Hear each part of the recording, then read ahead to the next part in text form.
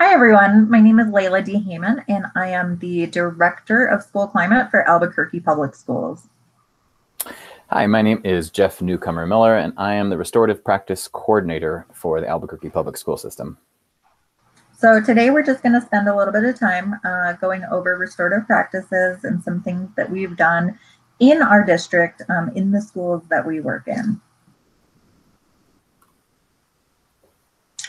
So just to talk a little bit about the school climate team, I thought it'd be important to introduce each one of our programs. So today what you'll hear us talking about mostly is restorative practices.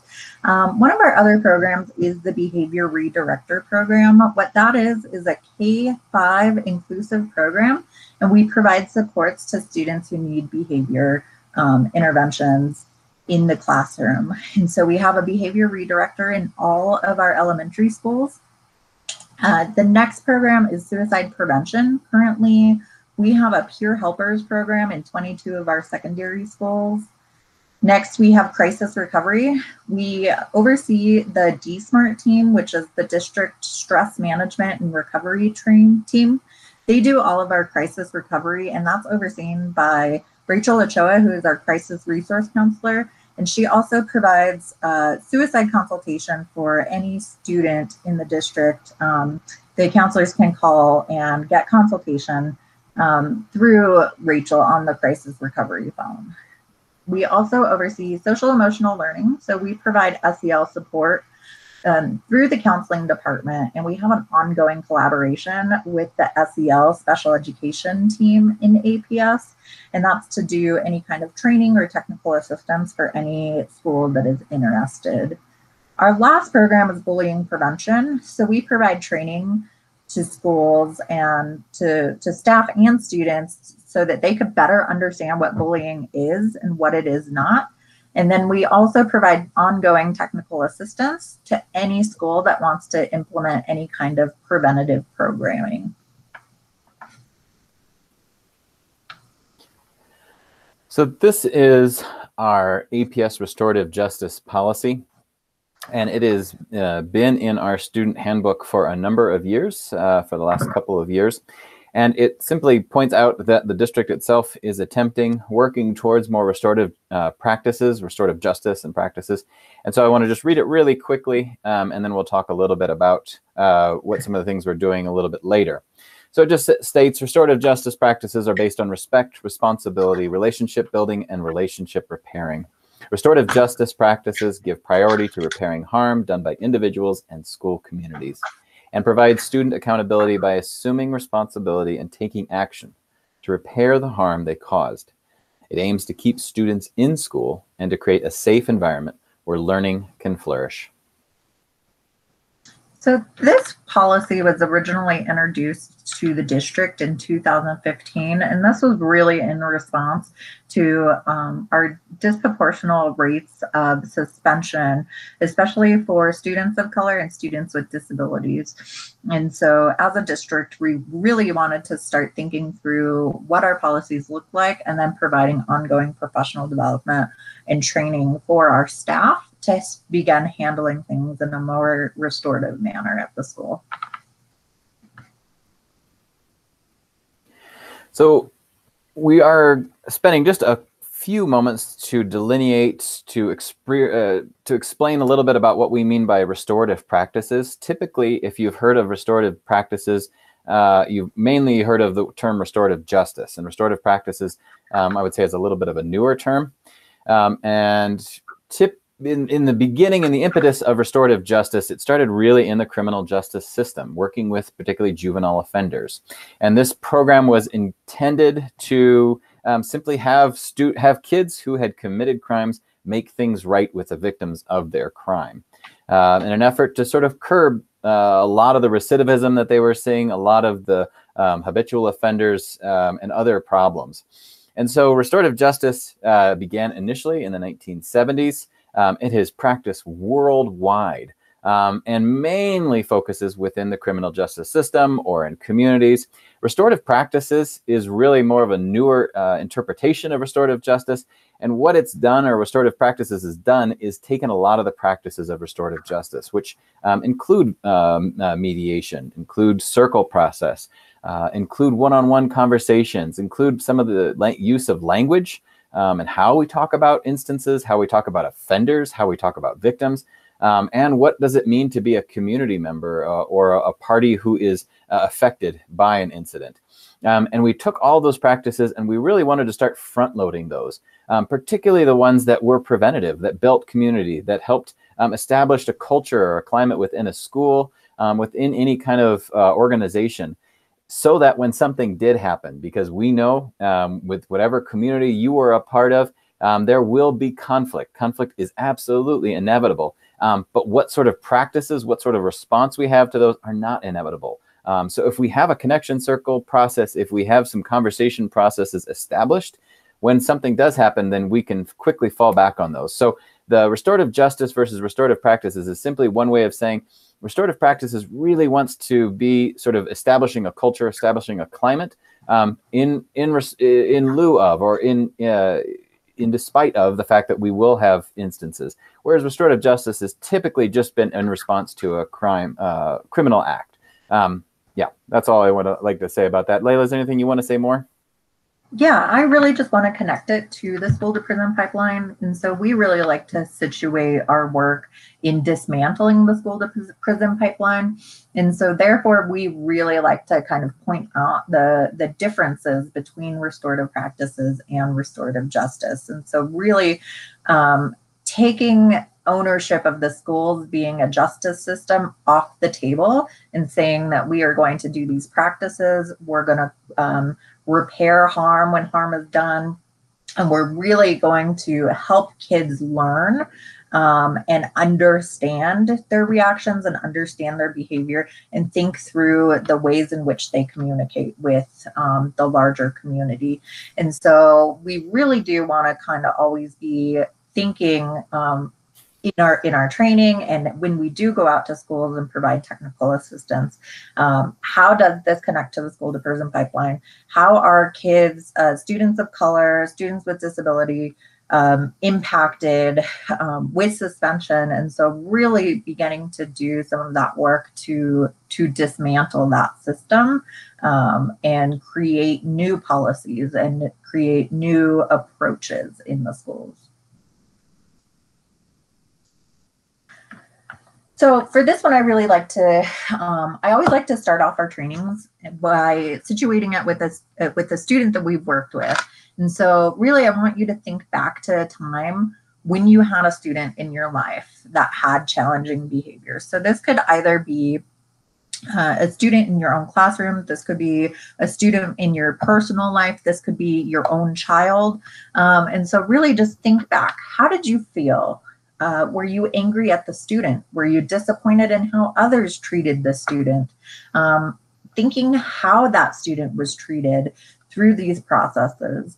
And then I really want you to just keep that in mind for the remainder of this presentation. So at the end, we'll go back and reflect on what we learned and how this connects to the kiddos that we work with on a regular basis. And so really just holding that kid near your heart, reflecting with an open mind and an open heart to really think about how that kid might have been supported or might have been negatively impacted with the processes that the school set up. Another thing that we like to do in the beginning of a training is to remind folks that we often think of behavior, or that our students are coming in with a ready-made set of behavioral expectations that match or mirror our own. And this is sort of a helpful slide in reminding us about that. So I'll just simply read the slide and Layla will say a little bit more here. So food for thought here. If a child doesn't know how to read, we teach. If a child doesn't know how to swim, we teach. If a child doesn't know how to multiply, we teach. If a child doesn't know how to drive, we teach. And if a child doesn't know how to behave, do we teach? Do we punish? Do we go off on our soapbox and lecture to them about positive and negative influences and behavior? Do we teach them about learning how to deal with conflict and dealing with difficult people as part of what we do in life and how we have to deal with it on a regular basis? So just think in terms of what sort of ways we are showing students or making behavior something that is learnable, that is something that is a little bit more teachable. And so really thinking about everything as those teachable moments, remembering that as educators, we want to be remembered by our students as the person who taught them how to deal with really challenging issues. And these are sometimes the most challenging issues that they've ever faced in their life. This could be the most difficult time in their life. And so really teaching them how to handle, how to self-regulate, how to understand, and teaching them some of those coping mechanisms. Because we all know that behavior is a form of communication, and many times students are communicating their need for connection, they're communicating their need to be comforted, and they're asking for community. And so do we want to be remembered as the adult that punished or the adult that supported? So as we're introducing the idea of restorative practices, it's one of the things that I want to make sure is very clear is that we don't have a ready-made program that we sort of hand over to schools and say, here you go. Here's how you become a restorative practice school in 3 easy steps. It really is a complete paradigm shift from our traditional rule-based punitive discipline system. As I talked about earlier with that distinction between restorative justice and restorative practices, in a lot of ways, our schools have adopted a criminal justice mindset when it comes to behaviors and discipline within schools, which simply means when you have a crime, you do the time. And we try to balance that out. We try to be fair. And we want the student to understand that if you are going to enact this sort of act, these are the punishments that we are going to enact as a way to deter you from future problems, behaviors, issues. And I want to emphasize that there are few people within the educational system, within the criminal justice system, that would say these are really working well. And we know that we need some sort of change. We need to understand behavior in a different way. And that's restorative practices, I feel like, is one way that we're really attempting to understand that all of this is communication. All of this is a form of a way of students expressing something. And if we can help them understand that, give them some different tools, then we really will change our entire discipline system. So really seeing it just as a different process altogether, rather than it being sort of a crime and a response, it's more of like an incident happens, and how does that student make things right? How do we repair this community? How do we repair each other? How do we repair this relationship? And build some of those skills for future success. Right. And so restorative practices really allows for that shift, right? It invites all parties to heal, to learn, and to better understand one another. And so really taking that culturally reciprocal lens, where we're taking the time to better understand and to really delve a little bit deeper with our students and with ourselves, right? And so adding in vulnerability to our own leadership, so that our kids can see us modeling that and then also learn from that. And so it really is about finding that, it's about evening the playing field, really. It's about finding that common ground with our students.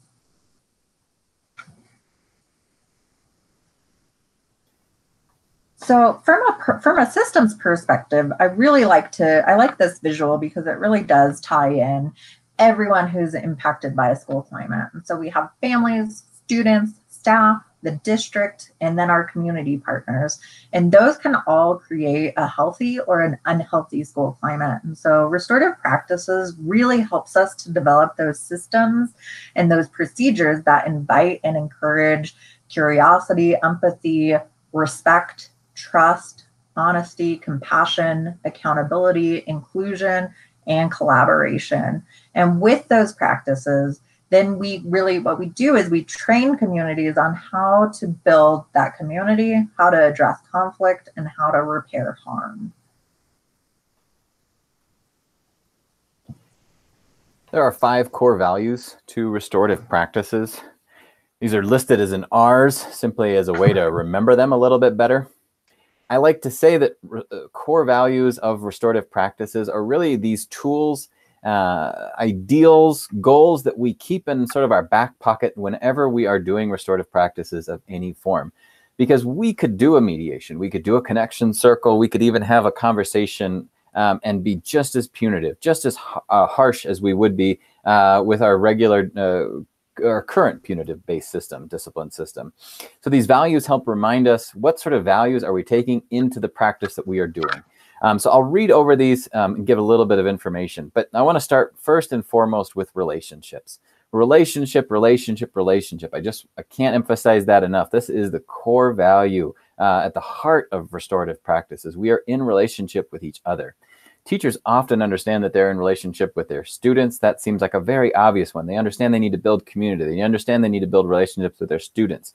But they don't often see then that relationships that are happening outside of there. So they're with their coworkers, with their administration, with the families that are supporting the students that are there, and then also the community that is a part of that school as well. So based in that one, we have our relationships. But then we also have respect as an important component to all of this. How are we showing respect in the way that we're talking? How are we showing respect in the way that we're addressing harm? And how are we helping the students learn respect when something does happen? So that brings us back into the repair and responsibility values. We're allowing students the opportunity to take responsibility for behaviors, for instances that happen within a school, and work at repairing those harms. We talk about the language of how to make things right. And that makes a very open-ended scenario because you don't necessarily know how things are going to be made right. You can't sort of dictate that to a student. But we demonstrate that. We show them how we're repairing.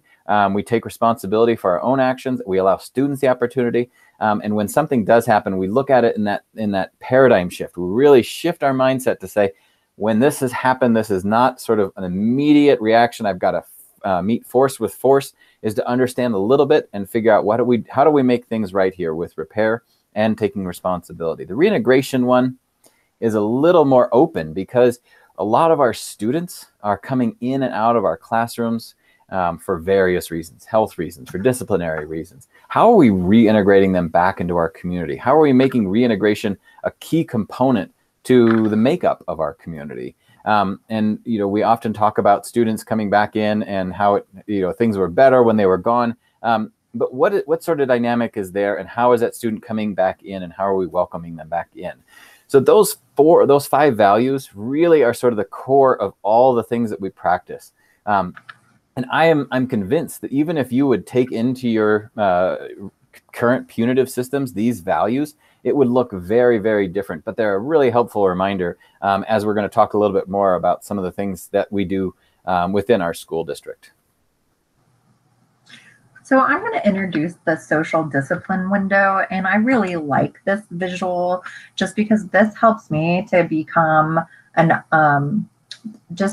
really become a reflexive practitioner and continue to remind myself that I'm a lifelong learner.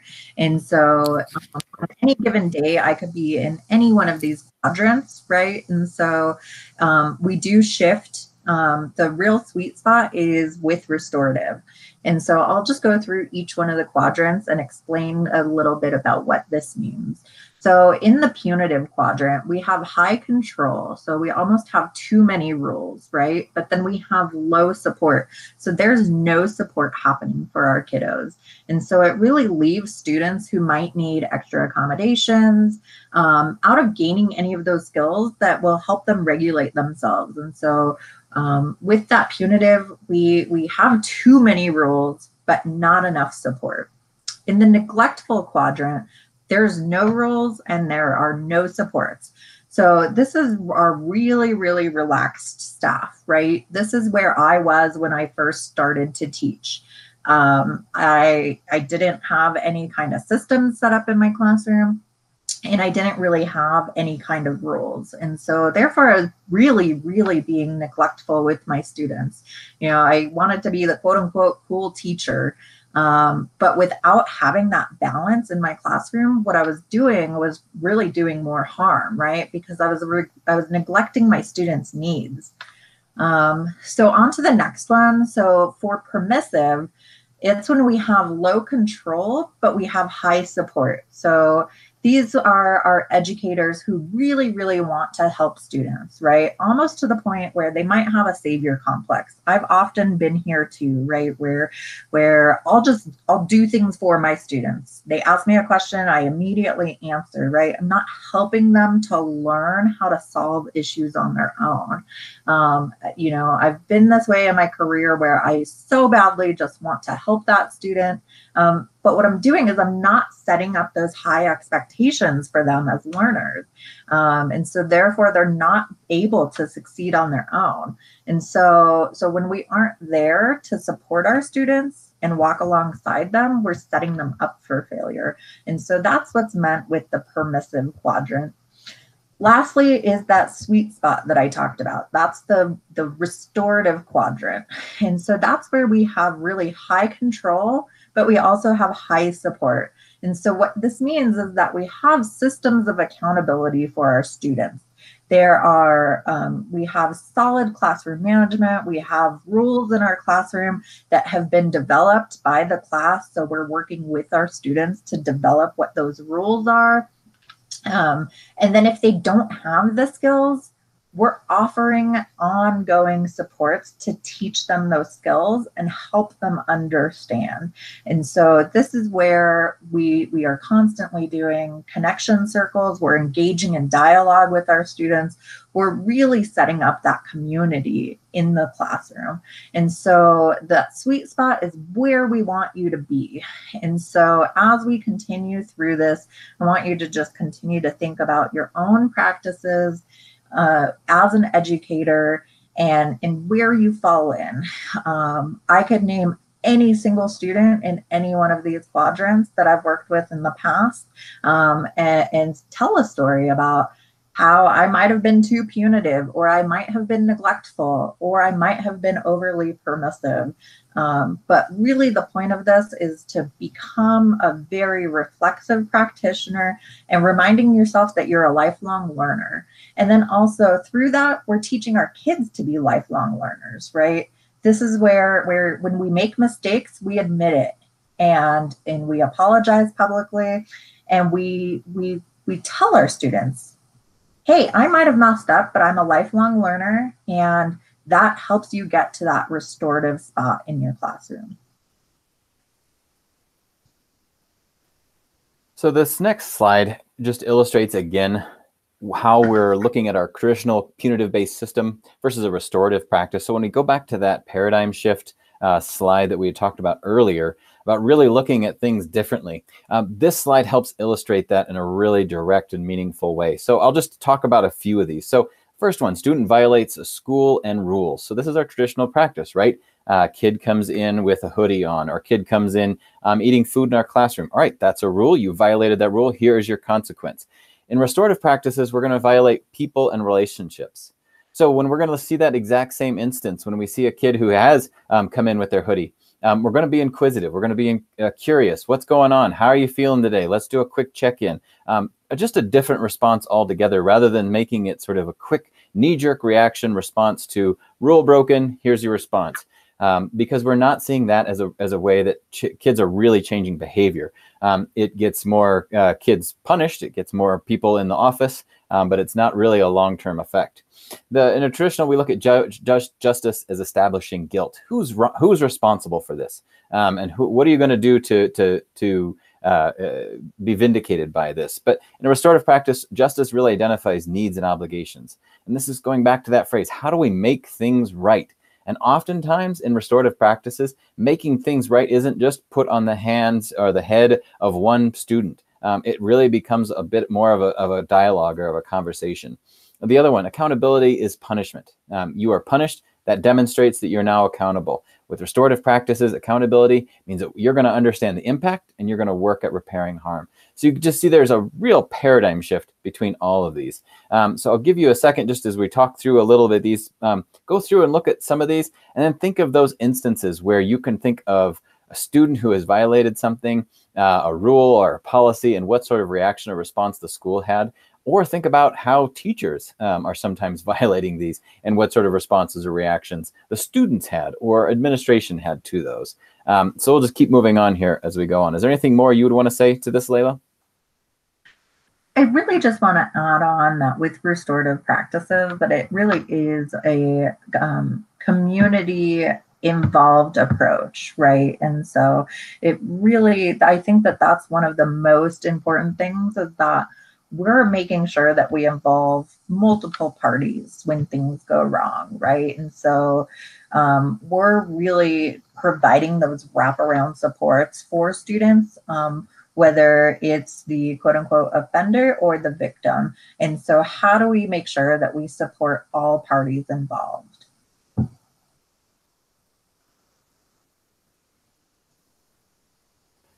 So typically, oh, go ahead, Layla. Nope, go ahead. Yeah, typically in our conversation, if we were doing this in a room, we would have you do a kind of a share and thinking about that student whose name you had written down. And write down, have a conversation with 2 or 3 of the folks that are next to you. So if you're doing this on your own and you still have that student in your head right now, just think a little bit think about a time when you were with that student and you were any of those things in that the quadrant there. You were punitive with that student. You were neglectful with that student, permissive, or maybe even restorative. And again, I really appreciate Layla's honesty here, that we are all of those things at some point with our students, with others, with those that we love and those that we hate. We tend to move around and within those quadrants. These are not set in stone sort of reactions, responses. They really are situational.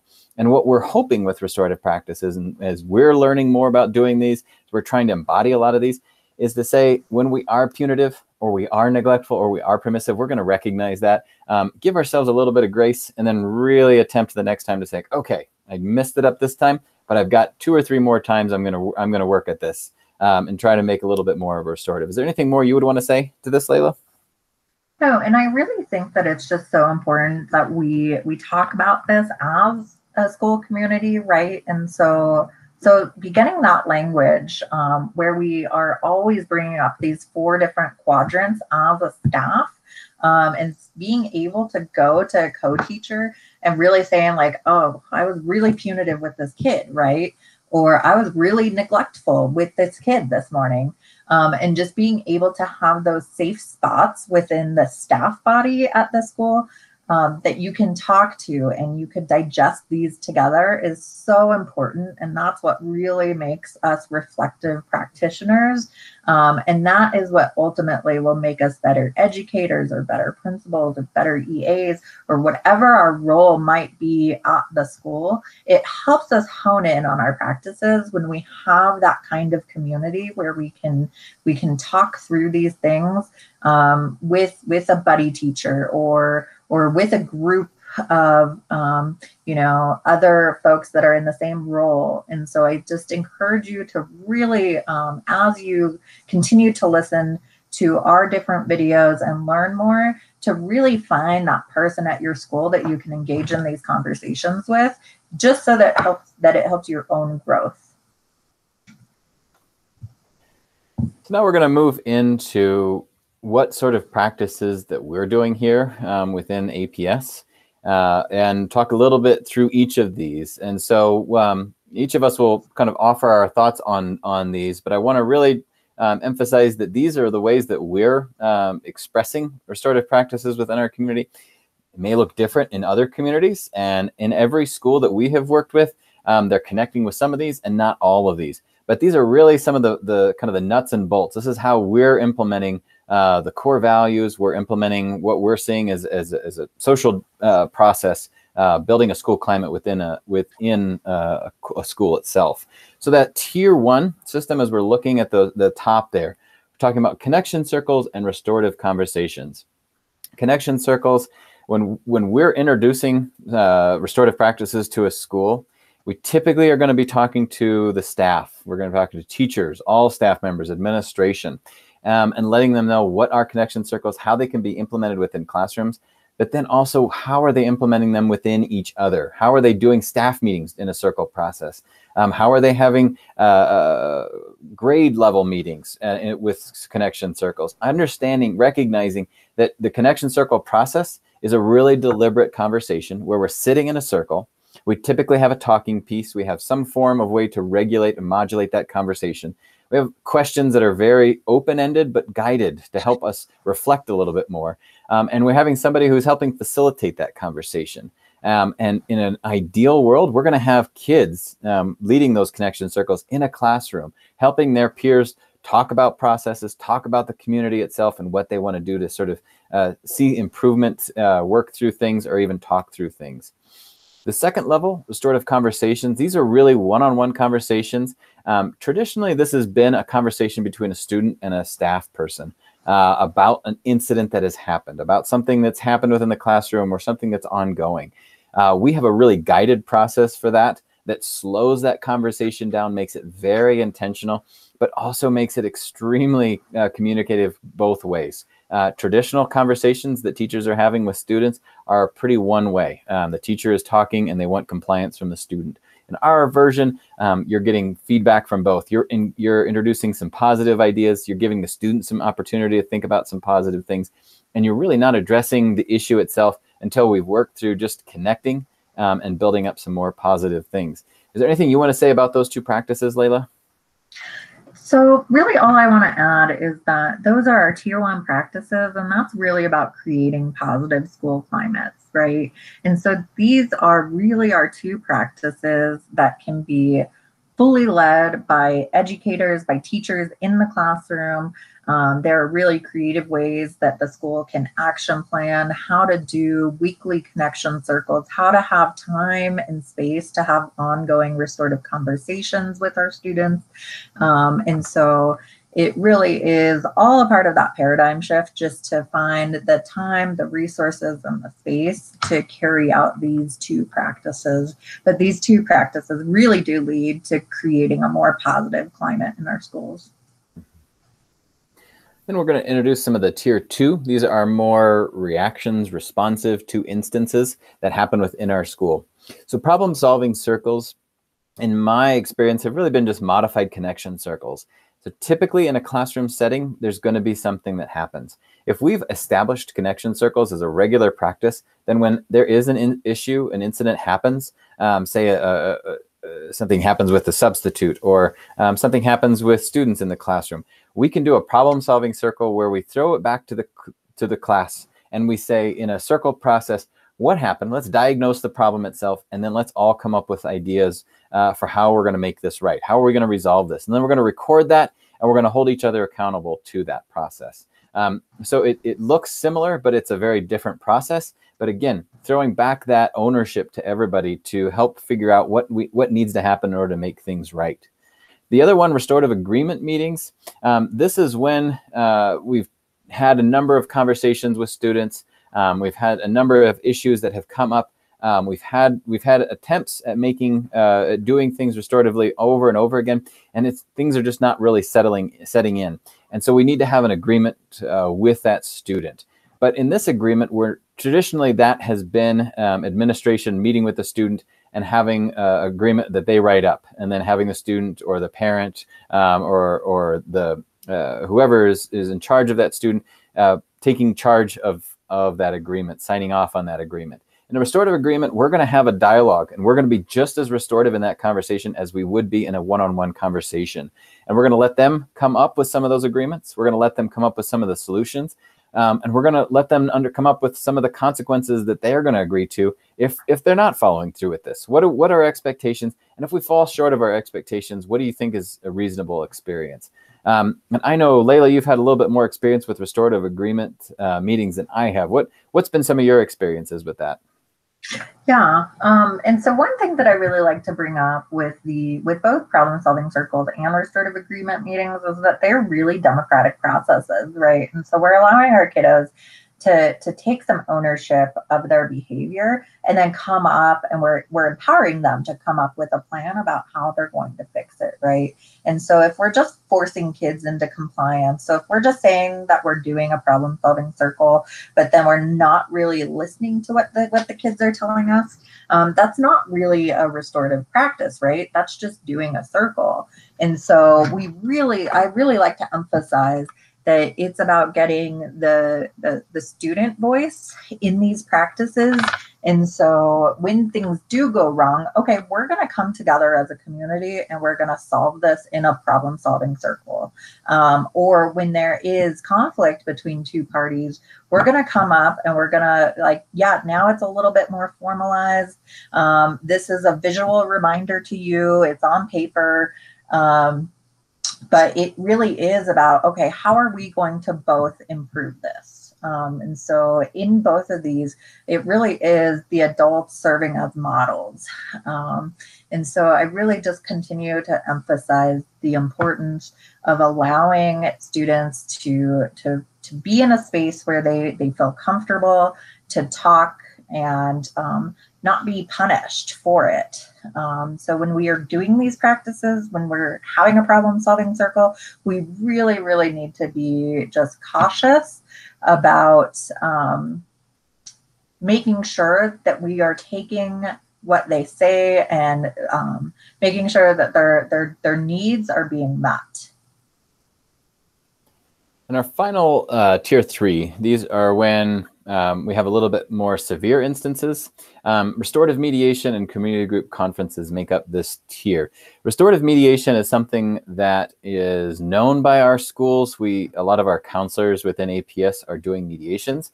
And what we're teaching is a bit more of a restorative model for mediations. And so we're talking about doing an intake with the kids where we're attempting as best as we can to have restorative language. We want to be inquisitive. We want to find out a little bit more what happened. And we also want to have that student come up with some ideas about how they can make things right.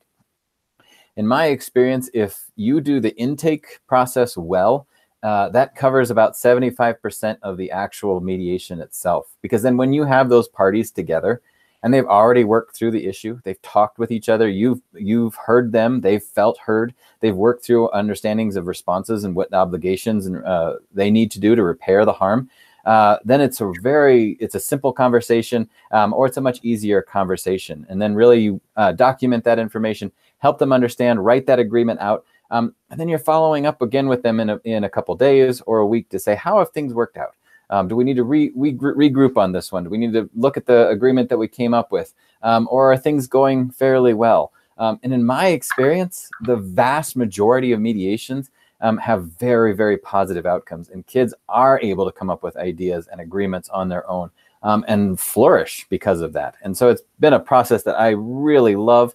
I enjoy teaching it. I enjoy doing it.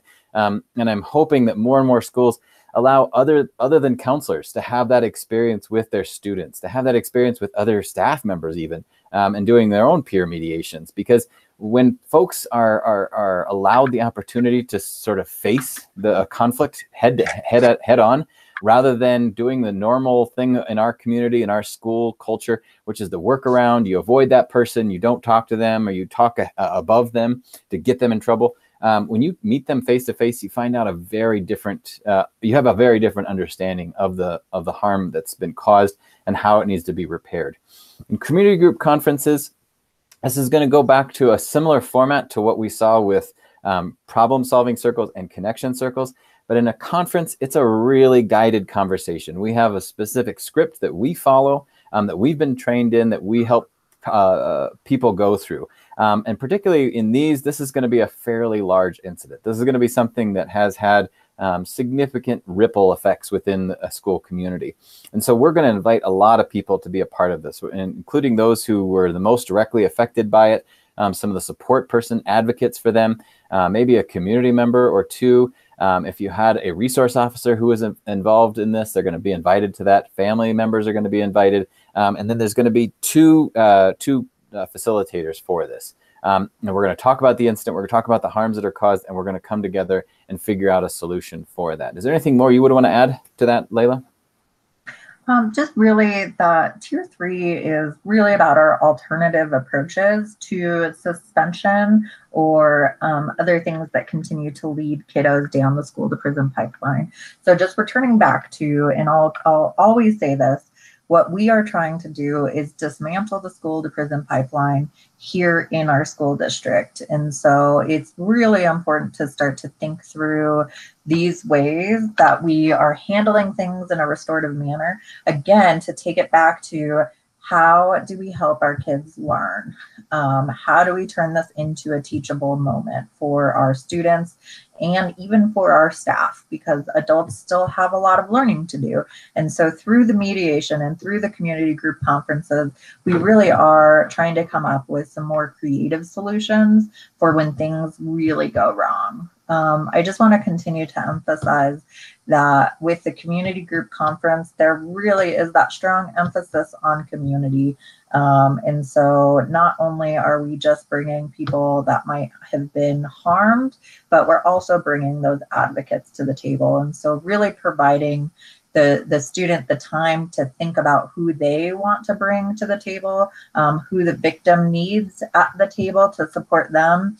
And so really allowing that opportunity. I've seen community group conferences be held for everything from property destruction out in the neighborhood to things that have gone wrong with neighboring schools, and we brought the two schools together. And so they really are, they're large, they take a lot of time, but done correctly, I have just seen such positive impacts to the larger community. So why do we do this and who benefits? And so really, we just wanted to kind of begin to wrap up this presentation with what are our anticipated outcomes when we do this work. And so when we do this work, we see a reduction in detention, in school and out of school suspension, in our long-term suspensions. So those long-term suspensions are essentially, those are expulsions, right? We see a reduction in our referrals to criminal justice. We see reduction in chronic absenteeism and reduction in bullying. And what we see increases in is grade point average, in school safety, in how teachers are feeling supported.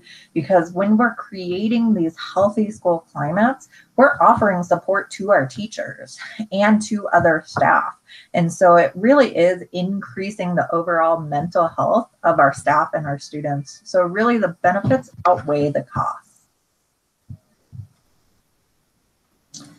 And so just to wrap up, it really just want you to think back to the beginning of this presentation, the kiddo that we talked about, the kiddo that we were placing close to our heart, and just remember that student, remember what that student went through, and think about what might have been done differently for that student. Or if things were handled in a restorative manner, what positively impacted that kiddo? How did we support that kiddo?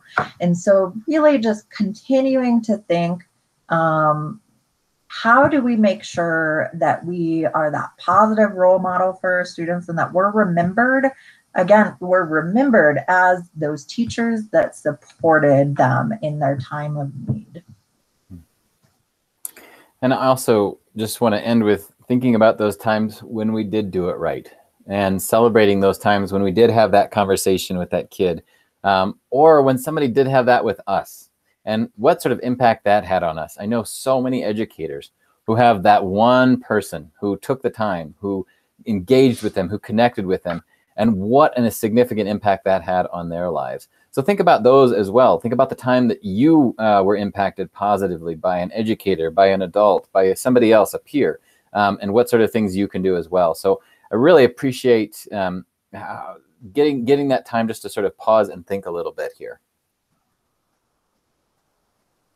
So this is our contact information. So we do have a Google website for the school climate team where you can find out more information. I encourage you to go and look up our website. We have a lot of amazing videos and resources that you can utilize for your school. And then we have all of our contact information. So again, my name is Layla D. Heyman. I'm the director. My office, my cell phone, and my email is listed there. And I'm Jeff Newcomer Miller. I'm the Restorative Practice Coordinator. And again, office or my cell phone number or my email address. We respond to all of those. We try to be as communicative as we can, even when we're out of school. This is important stuff to both of us, and we really want to see more and more of our schools sort of adopt a lot of this that we think is crucial to the benefit of our entire district itself.